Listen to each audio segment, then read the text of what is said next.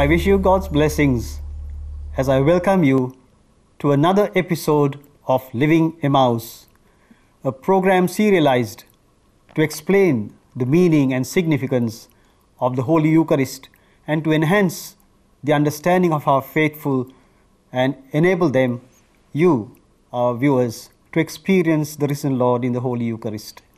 So we have been talking about in our previous program about the preparation of the altar, and today we will be talking about another important part of the liturgy of the Eucharist. And to do that, once again we have with us Reverend Father Cecil Joy Pereira, the director of the Daham Seminary in Kalutara, and he was the former Archdiocesan Director of Sacred Liturgy. And welcome, Father Cecil Joy, once again to Living Emmaus. Thank you very much, Trevor. So, Father, let's take off from where we left, and that is we came up to the preparation of the altar. We talked about the various items that are on the altar and what should and should not be on the altar. And now we are ready to go into another important part, I think a very lengthy part, I would say, where the faithful are just more or less, looking and watching what's happening on the altar, and the priest goes on with a long, lengthy prayer, I would say. Sometimes I don't know whether the faithful actually focus on what's happening there during that time. What's that lengthy prayer is all about, Father? The most important prayer. Okay. That is the most important prayer, the Eucharistic prayer. So that's the Eucharistic prayer. That's the Eucharistic prayer. Why is it so long, and what are the significance of it? Now you are saying that people are inert and they are wondering what's going on. Right. Except when the bell rings, they are so devout, and then they above their heads they kneel. But if you take, for example, the liturgy of the word, the priest also was rather, inactive, no? Inactive, yes. We said that some time ago in our episode previously. Yes. Then the celebrant was, observing what was going on. Yeah. Now it is the turn of the people. Okay. Not that we are trying to bring in a contest here. But jokes apart, this is the most important prayer, the central prayer. And this is what our people, especially, when they come for Mass, they really don't understand what's going on. Yeah.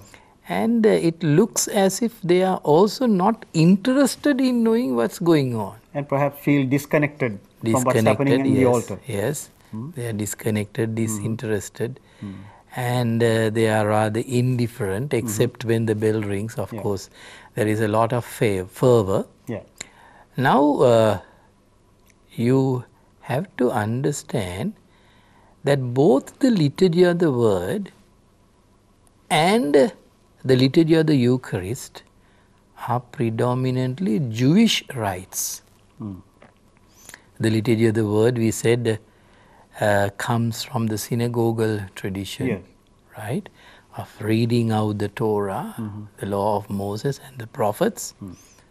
Now we have the ritual of the Passover, enacted mainly at home, home liturgy. Even today, Trevor, in the homes of Orthodox Jews, the Passover Seder, the Passover meal takes place. Takes place, yeah. Right? Jesus, being a Jew, an Orthodox faithful Jew, he also prepared the Passover meal. So he also knew all the history from Exodus onwards. Right. Of course, now there was this huge, decisive transformation. He himself became the Paschal Lamb. Right? There was no need of another lamb. Yeah. He himself was the lamb, and he himself became the priest. He himself became the altar of sacrifice. There are traditions that he took from his Jewish ancestry and then brought into this Last Supper table. and accomplished on the following day on Mount Calvary. Yes. So these are things that are inseparable, right? If you notice, what happens during the Eucharistic prayer is a kind of a bloodless reenactment of what happened on Maundy Thursday evening and Good Friday afternoon. Both combined together, mixed together. You cannot separate them. That's why on every altar there is a crucifix. The crucifix representing the Good Friday, Yeah. and the table of the banquet representing what happened on Maundy Thursday evening. Now this prayer, long prayer, you said it's a long prayer, it's a long prayer. Actually it should be longer, should be longer. If you go to a Jewish home even today, they have this Passover meal very faithfully celebrated. Yeah. In fact, there are about 14 different stages. 14 different stages. And it's really beautiful, you know, absorbing and also somewhat dramatic. Yeah. Reminiscent of what they went through in Egypt, their liberation, the lamb and the bitter herbs and wine and all that, you know, unleavened bread, all that is there. Now, for example, in a Jewish Passover meal, there are 4 different cups. Right. Okay. When you say cups of wine. Wine. Yeah. Certainly. Because these are actually reminiscent or reenacting certain stages of this whole experience. Okay. It's an experience of true liberation for the people. For example, there is what is called the Kiddush, the cup of sanctification. Then there is the Haggadah, the story. Yeah. They tell the whole story. Then there is the cup of blessing and the cup of praise. Actually, what happens during the Eucharistic celebration and what is recorded in the Gospels during the Last Supper refers to this third cup, the cup of blessing. Cup of blessing. The cup of blessing. Now, this will take me to a little bit of history. I think our viewers, our faithful, must know this story. Now, for Jews, meals are sacred. Yeah. All meals are sacred. For them, every meal reminded to them about God's benevolence, especially bread. Reminded to them about God's magnanimity. So they gave thanks. It was natural, spontaneous that they give thanks. There are some very important prayers here, blessings here, that they proclaim, that they pronounce. There is the most important one, which is said after the cup of blessing. It's called Birkat HaMatzon. That's Hebrew, right? That's Hebrew. Yeah. Right? The prayer after the cup of blessing. Yeah. Actually, the Eucharistic prayer is only a kind of a representation of that. Okay. Right? Even that is very long. I mean, long in our way of reckoning that, you know. Now, what is Birkat HaMatzon is that they give praise to God for the land, for the food, and for Jerusalem. Right? Because Jerusalem is their holy city. Correct. So for the land, they give praise because it is the land which is fertile. You know that originally there were deserts, very arid, very dry areas. Somehow, you know, as the prophet says, the desert now, you know, begins to really produce an abundance of the harvest because of God's goodness. So they gave thanks to God for the land and for the food, and also always a prayer for Jerusalem. This Birkat Hama song, or this prayer of blessing after this third cup, is what forms the framework of the Eucharistic prayer. So we must remember that this is not a prayer which is actually composed and written by some pope somewhere down in the history. Yeah.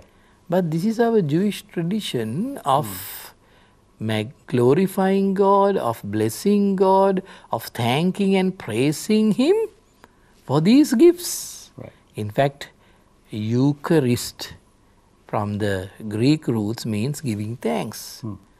Eucharistia, Eucharistine, they are Greek words, Eucharistine, Eucharistia, which means give thanks. Give thanks. There is another Greek word we use for this prayer called the anaphora. Anaphora is that you lift up your praises to God. And therefore, it's totally, as if you take it in summary form, it is praising God for this act of redemption. Right. Now, if you take the Jewish Birkat Hama song and take also the earliest Christian writings, such as the Didache, right? Didache is very, very important in this discussion. Didache is a very ancient document we have from the late 1st century, towards the end of the 1st century, where you find a kind of a parallel to the Jewish Birkat Hama song. Right? In fact, liturgy scholars would say what is found in the Didache is a development, is a kind of a, is an offshoot or either development of the Jewish prayer. So here we have in the Eucharistic prayer a blessing over the bread, a blessing over the cup, and a prayer for the church. Right. Jerusalem and the church. And the church. Right. And the church. So, in other words, Didache's Eucharistic prayer is called the Birkat Hama song of the Christian community. Right. So, once you have this embellished, right, developed, you have the Eucharistic prayer. Right. So, I am just, without going into all the technical details, I am trying to create this or lay this foundation so that we understand why this prayer is long and why this prayer is so special, why this prayer is so central, and why this prayer is so traditional. Right? So it is not my creation, it is not your creation, it is not a creation by any single personality, but it is the sacred tradition of blessing and thanking and glorifying God that we have, that we are continuing now with Jesus at the center. And that is why probably it's not right for priests to improvise the prayers on their own. Right, you hit the nail right on the head now. Thank you for that. And now people begin to wonder, why we are so glued to our books, and then we are very, very careful to turn the pages. Sometimes when the celebrant misses the page, the concelebrant or the deacon would assist and put the page page right, and then we are so glued to the book, we won't take our eyes off that. We are so faithful to the text. Why? And as you rightly said, it's not proper for us to improvise. It is not proper. It has to be very clearly stated.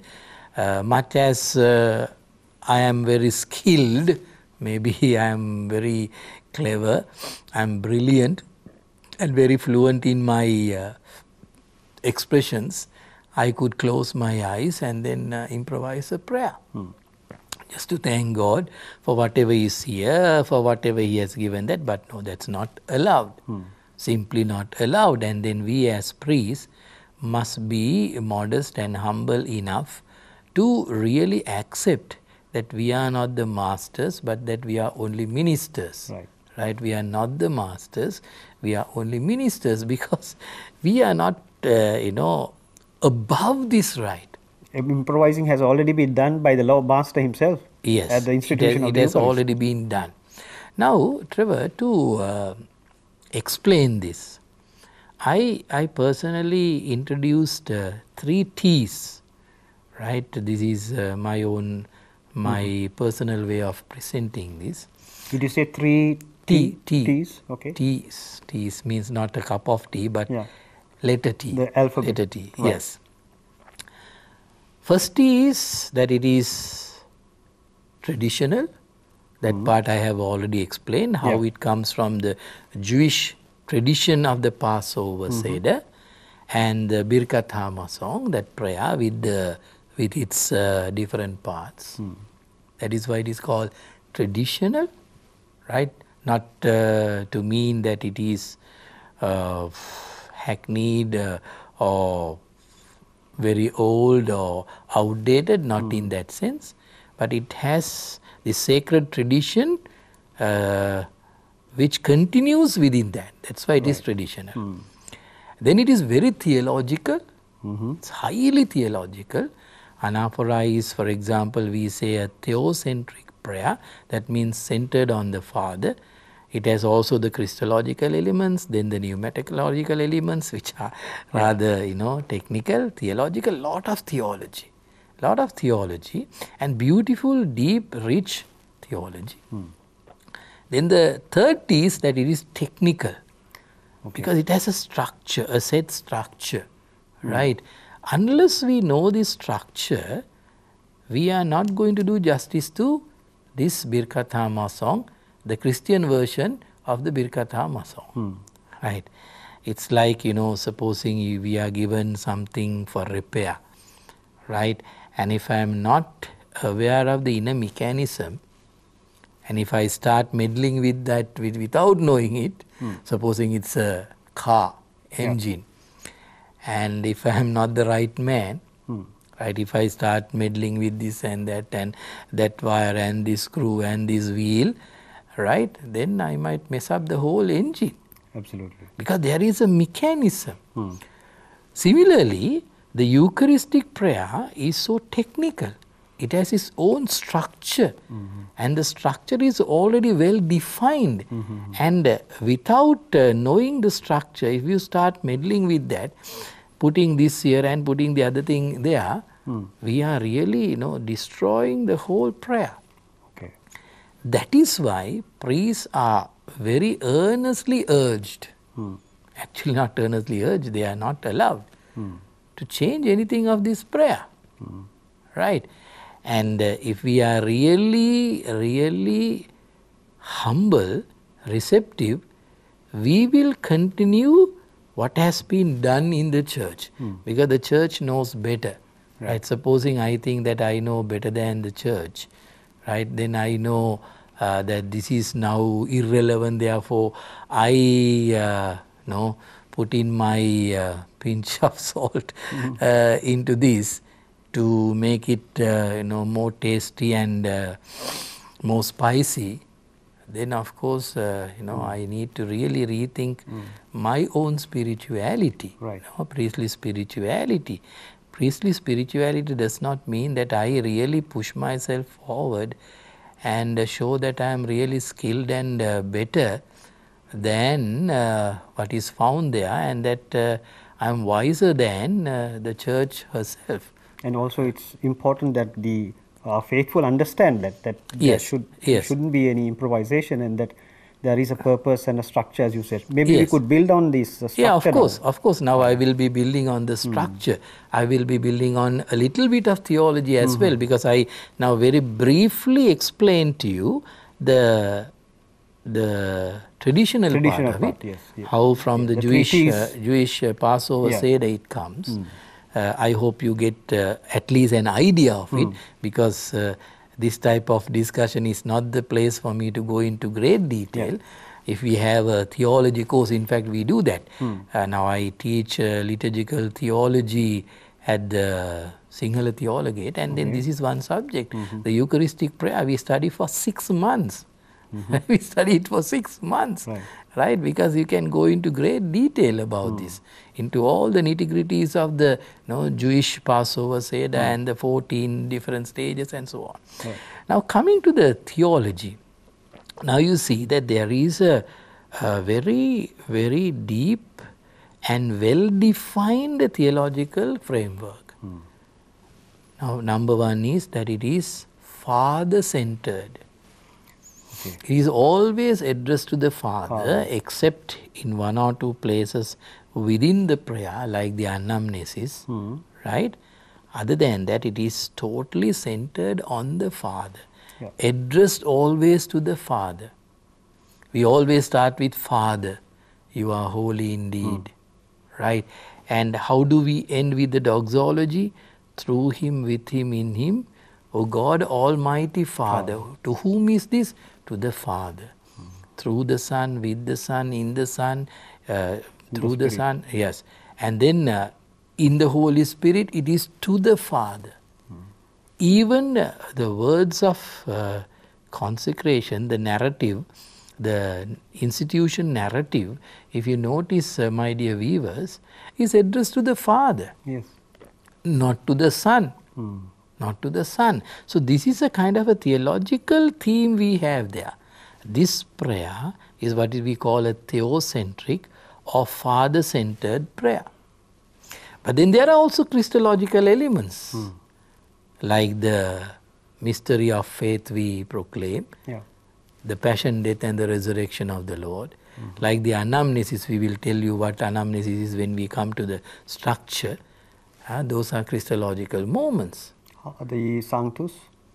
Sanctus is actually prior to that part of the what comes in between the preface and the Eucharistic, the body of the Eucharistic prayer. We will come to that when we talk about the structure. Then also there is the third element called the pneumatological element, or the work of the Holy Spirit. Especially we talk about the epiclesis. These are Greek words, technical terms, but they are not difficult to understand. If you ever hear the word epiclesis, that is the working of the Holy Spirit, right? Now you would have seen the priest bringing his hands down like this. Over the gifts. Over the gifts, yes. And then the altar server ringing the bell at that time. Then you know something important is going to happen. That's a moment of epiclesis. It doesn't mean that the Holy Spirit is inactive at other moments, but this is a moment which is highlighted and which has its own theology. We will once again discuss that when we come to the structure. So the work of the Holy Spirit, in fact, without the work of the Holy Spirit, this is not possible. You know, I remember going into a church in Germany some years ago in Neumarkt, and I was so impressed by the sanctuary they had done. And you have the altar there, and above the altar there is the figure of the dove suspended with chains, but quite big, right? And that is where they have reserved the Blessed Sacrament also. So the Holy Spirit working on the gifts here, right above the altar. In fact, in ancient churches, that was very common. Now we tend to forget the role of the Holy Spirit in this whole thing, because we don't see even symbolism there, no artwork there. So it looks as if the Holy Spirit is totally forgotten there, which is not at all right.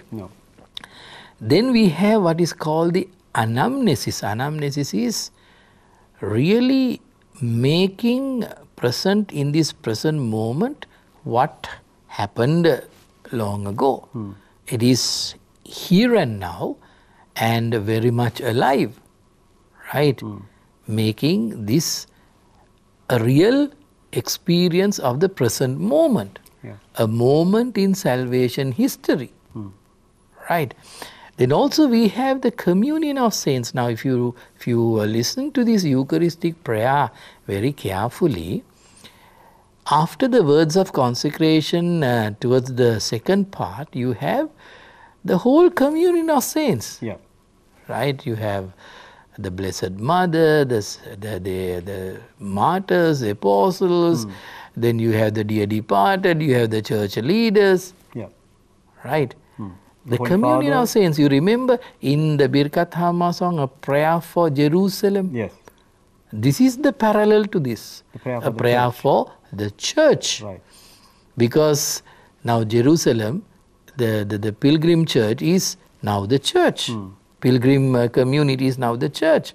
So there is a prayer for the church here, right? Then finally we also have what is called in theology the eschatological expectation. That means one day we hope, one day we all hope that with the Blessed Virgin Mary, the apostles and the saints, that we would enjoy this heavenly bliss. Right. That is how it ends. That is how it ends. Therefore, there are certain theological concepts which are really making this prayer very rich and holy. So that is the other T. Right? Theological. So traditional, theological, now we come to the structure. Technical part of it. Now the structure is rather complex, I would say, because this prayer is long and this prayer is very holy, the prayer is very central, and the prayer has the tradition and the theology. There is a structure. The structure is a result of those two. Why is there a structure? Because it has to hold the theology and the tradition. Otherwise, everything crumbles. It's like the skeleton. Right? Without the skeleton, the body wouldn't stand. We will just crumble down to the ground. Therefore, we have this structure, and then it's important that at least the main parts are recognized by our people. Right. Now, for example, starting from the preface, that is easy to understand. The Lord be with you. Lift up your hearts. Right? Let us give thanks to the Lord our God. We have heard this hundreds of times, if not more. Right? Now that is the beginning of the preface.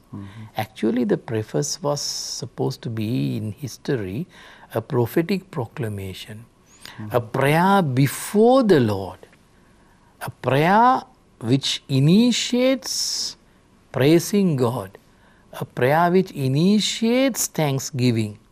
Right? And if you take the body of the preface, there are many prefaces. For example, if today is a weekday, for weekdays we have separate prefaces. For Sundays we have separate prefaces. Let's say for the Blessed Virgin Mary we have separate ones. For martyrs we have separate ones. Then for women saints we would have a separate one. Then for devotional feasts like the Eucharist, we have separate ones. We have. If you take a preface, there are 3 parts within that. Right? Now, I am not going to actually analyze the dialogue. The dialogue also can be analyzed, but I think it will be a little too much going into all that. Let's take the body of the preface, but it's good for our people to know. You will always hear that it is right and just, and that we in the first part of the preface say that it is right, it is just, and it is redemptive, salvific. We acknowledge that going through this prayer and this ritual, right, which represents the Passover meal and the sacrifice, is right, it is just, and it is also redemptive, it is salvific. Okay. The second part is the body of the preface, which gives the reason for praising God. For example, if it is a feast of the Blessed Mother, that part will give the reason why we are praising God, right? Because of the Blessed Virgin Mother. Right. That is the theological premise, giving the reasons for praise. And the final part is leading up to Gloria, asking all the saints and the angels, the seraphims and all these heavenly chorus of praise. The Sanctus we are referring to. No, we are leading up to the Sanctus. That is called the Pre-Sanctus. The Pre-Sanctus. Pre-Sanctus, right? So we have three parts. See, now the structure is rather complex. It is. So unless we know this, okay, he's saying, oh, right, say anything and anything. No, not anything and everything is not possible. Anything and everything is not possible. Right? And we actually join the heavenly chorus of praise in their song of joy, their song of praise. And that is based on Isaiah chapter 6. Holy, holy, holy. Yes. Sanctus. Originally, if you go to the history, I don't want to go too much into the history, it could be a little heavy, but just let me mention one thing. As early as, let's say, the 3rd century, we have the Eucharistic prayer mentioned in the apostolic tradition of Hippolytus, and you have this whole thing there, except the Sanctus. Sanctus is not there. If you take the second Eucharistic prayer, which is normally said on weekdays and sometimes even on Sundays. The shortest one, I think. Shortest one, which is not proper for Sundays, but it is meant for weekdays. It is more or less found there. Okay. In the 3rd century, without the Holy, Holy. Holy, Holy was a later addition, and therefore it became a kind of a, a prayer that separated the preface from the body of the Eucharistic prayer. Yeah. Okay. Then we have what is called the affirmation of God's holiness. You are holy indeed. Lord, you are holy indeed. Right. Right, affirmation. That is called the post-sanctus, what comes after the sanctus. The next one is what is called the invocation of the Holy Spirit. You would have seen, no? The priest doing now that he comes down as dew. Right? And then we make the sign of the cross, that they may become the body and blood of our Lord Jesus Christ. Is that the point where the species changed into the body and blood of Christ? Because some people have a confusion of that and elevation.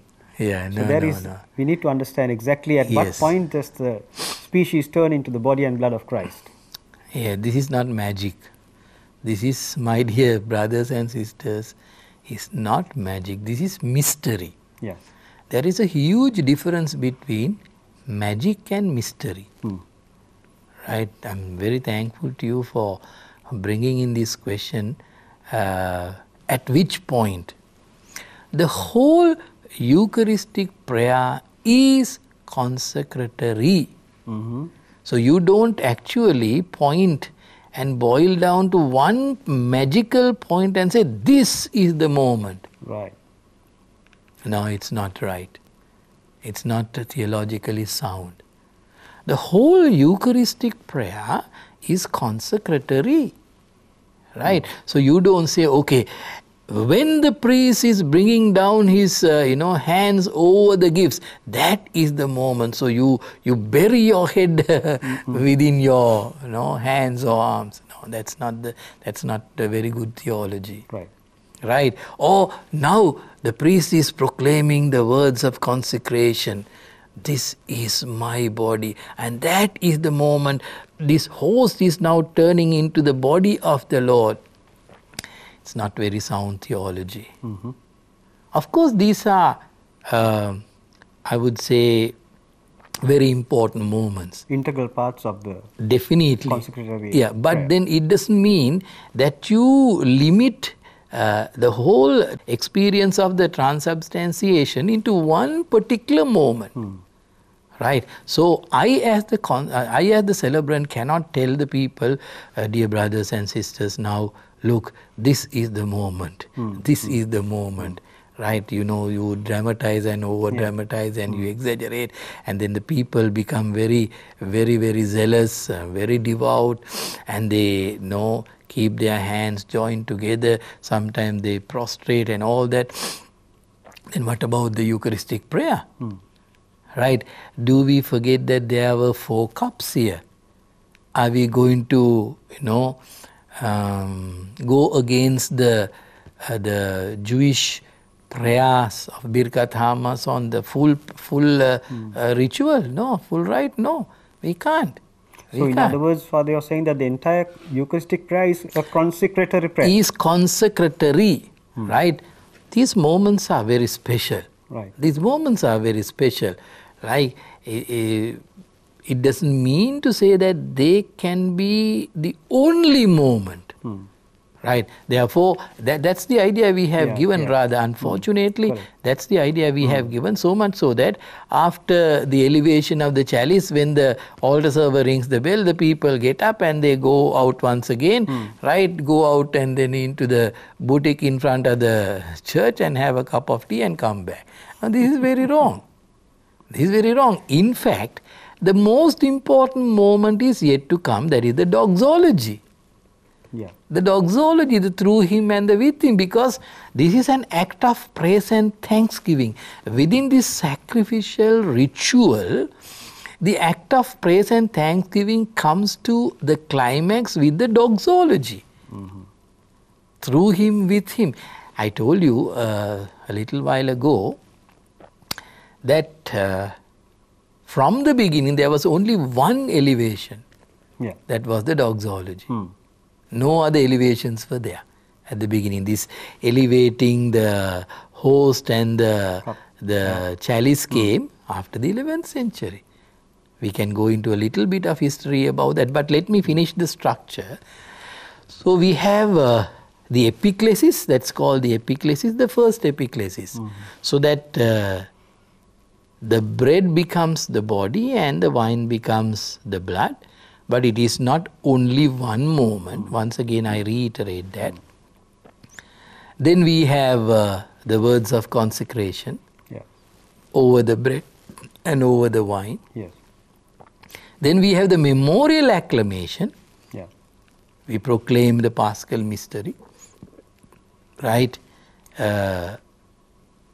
That's an important proclamation. There are 3 formats, I think. 3 or 4 formats. There are options. There are options given. Then we have what is called the anamnesis.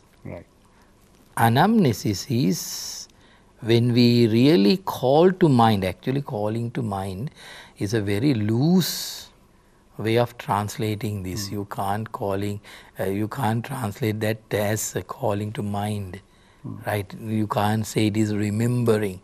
It is actually making it really alive and present here and now.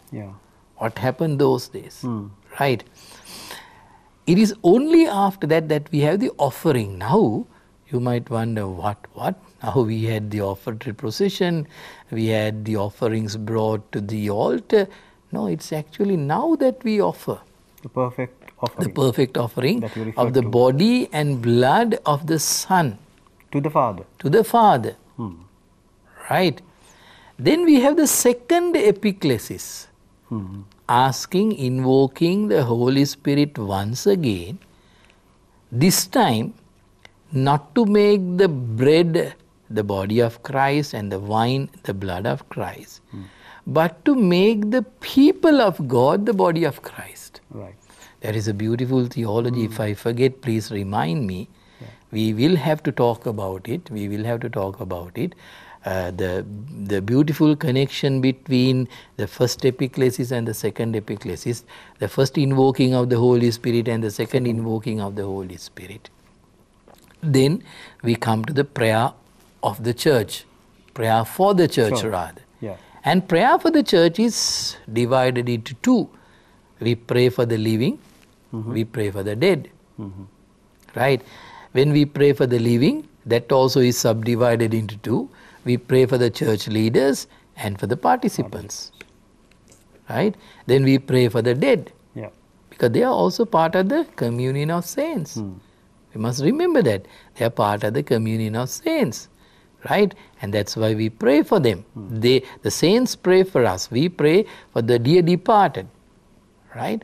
And then finally we have what I told you a little while ago, the eschatological expectation. What will happen at the end? With the Blessed Mother, the apostles, we will one day enjoy this heavenly bliss. And the doxology. Doxology is what will sum up everything through Him, with Him, in Him. Through Christ, with Christ, in Christ, to God the Father in the Holy Spirit. And all of us will burst into this endorsement. No, endorsement. Amen. Now you see how complex is the last T? It is, yes. Right? And now I have just, run through it, scan through it. I think we should recall that structure that we were talking about, right? That kind of a graphic. Yes, exactly. Talk about that now? Yes. Now you see, now we had the bringing of the gifts, that the valley. At the valley, and then it goes up, and then the crescendo, the climax, the apex is the doxology. Doxology. Right. Trevor, I am trying to emphasize the structure of this prayer. Right, it is rather complex because it has a tradition and a theology, not for any other reason. It is so precious. That's why, as a celebrant, I must not be joking around with this. Right, okay, I say, okay, now I do away with the missal, close the book, close my eyes, and I improvise. Okay, what I pray could be very attractive. Very sensational, could be even very timely and seemingly very relevant. Probably I could say, Heavenly Father, we now pray that you send your holy angels and cleanse our bodies and minds and hearts and purify the whole humanity of this COVID-19 virus. And people would be, very happy with something like that. But this is not the time to do that.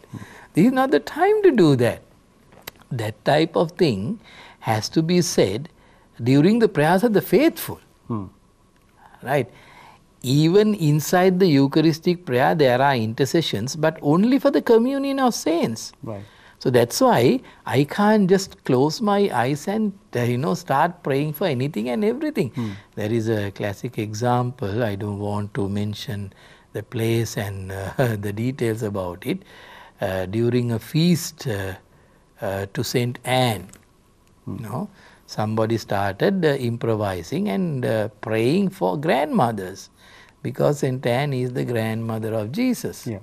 Right, okay, close the book and say, now we'll pray for our grandmothers. Now, what is really problematic here is, what should have been done during the prayers of the faithful is brought to this one, which is actually a dislocation and a deformity. Right? So there is a technical side to this whole thing. And unless we understand that, we as celebrants, very humbly, we must understand that, accept that. And then the faithful must understand that this is not a prayer which can be, improvised at one's own whim and fancy. It's not possible because it is so sacred. Now, for example, there are certain formulae which people pronounce, and every word must be pronounced properly. For example, let's say an oath taken by a president of a country. Before, let's say, maybe the Chief Justice of the country. Okay? Do they change, improvise? No. Not a word. Not a word is changed. You can't. You can't. Right?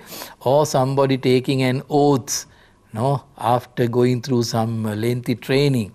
There are ceremonies, And do you change the formula? No, you can't. No, you can't. Maybe what you have within you the creativity, with that creativity you could say something better, but you are not allowed to do that. No. And the person, however powerful, however intelligent, however qualified that person may be, even he or she doesn't now say, okay, now close that book, let me formulate my own oath. No, certainly no. Similarly, within the Mass, this is that prayer. This is that sacred prayer. This is that central prayer. Now, my invitation to our faithful is that we take more interest in this prayer, right? And now you say, oh, Father, this is too much, too technical, too theological. Sure, there is the theological part of it, the traditional part of it. How many other difficult things we study and read about these days now, right? If we are really interested, right, we can study the Eucharist, take the prayer book, the Mass prayer book, right? We have the prayer cards. Just go through that and just go through that and see whether you can identify some of these things, right? Now, Trevor, coming to some important things here. Let me only, with the time available, let me only pinpoint to a few things, right? The work of the Holy Spirit. Right, because this is something, this aspect is not spoken of and discussed sufficiently. It's called the epiclesis. No? Epiclesis, the invocation of the Holy Spirit. Now see, in the first instance, the bread is transformed into the body and wine into blood of Christ. Right? And the result is the body of Christ, right? Through the action of the Holy Spirit, the result is the body of Christ. Then in the second instance, the second epiclesis, we pray that together the people of God, different as we are, right? Some are educated, some are not so educated, some are rich, some are not so rich, no? Some are black, some are not black. We form the body of Christ, that we are now formed into the body of Christ through the action of the Holy Spirit. Now see the importance of this particular epiclesis. When we come to receive communion, my dear viewers, my brothers and sisters, what does the priest say? We say the body of Christ. Not the body of Jesus. Sorry? Not the body of Jesus. No. We say the body of Christ. Yes. And that's very important. Very important. Those who are distributing communion can never say Jesus or the body of Jesus. No, the body of Christ. Because the body of Christ is not only the consecrated host, it is the body of Christ, that is the people of God. So when we say Amen and receive this host onto my tongue, I am saying, yes, I receive the consecrated host, which is the body of Christ, and the body of Christ, which is the people of God. Right? I don't think we are aware of the second aspect. Exactly. People are only, I think 99 cases out of 100. Yeah, I think so. I think people are thinking of this small host, consecrated host, which I devoutly receive. Fine, very good. Very devoutly received, but it is the body of Christ. Now I have received Jesus, but it is only one part of 50% of the story. What about the body of Christ, which is through the action of the Holy Spirit, now is the body of Christ. I become part of that. Communion is that. I commune the body of Christ, which is also the consecrated host and the people of God. Now what happens is, I consume the body of Christ, which is the consecrated host, but I have nothing to do with the people of God, which is actually discrepant. Yes. Which is actually a contradiction. Because if I cannot actually commune with the people of God, my receiving the body of Christ is actually a kind of a, very poor exercise that I do, that I go through, right? Therefore, these theological nuances are extremely important when we go through this Eucharistic prayer, right? There are others. The other thing, now coming to the memorial acclamation. Yeah. We proclaim directly the passion, death and the resurrection, coming again of Jesus Christ. Yes. And in fact, this is the only place where it is directly mentioned within the Eucharistic prayer. Yeah. And this is typically Christian, not Jewish. Right? The Jews don't believe that part of the story. No. And therefore, within a typically Jewish, traditional, technical, theological prayer, we bring in what is typically Christian. Right. The Paschal mystery of Jesus Christ, which is at the center of all liturgy. And if you take the Paschal mystery out, there is no liturgy. So we must highlight that, emphasize that, and that's why that has to be preferably sung, a joyful acclamation, and that's why it should not be replaced with any other chorus. Right. Now, in English Masses, Trevor, we very often hear, He is Lord. He is Lord. Oh, come, let us adore Him during Christmas. No. This is not Eucharistic adoration. No. Right? He is Lord is a beautiful chorus. But the content doesn't have the Paschal mystery. No. Right? So, the only place where the Paschal mystery is directly mentioned must be respected very faithfully. Right? That's why some of these things must be rectified. And why can't we sing that, Father? We can't, because the content is not there. The expected content is not there, absent. Then we come to the intercessions. Right? I told you we are praying both for the living and for the dead. Now, it doesn't mean that we pray for anything and everything. This is exclusive in the sense it's only for the baptized community. Right. It's only for the communion of saints, because the prayers of the faithful are meant to pray for anyone. Inclusive, outside the communion of saints. Now, for example, these days we can pray for those who are suffering from COVID-19. And they need not be baptized Christians or Catholics. No. We can pray for anyone. Right? We can pray for people suffering, let's say, in Afghanistan. We can pray for people who are suffering from wildfires burning in, let's say, the United States or somewhere else. We can pray that. Pray those, no problem.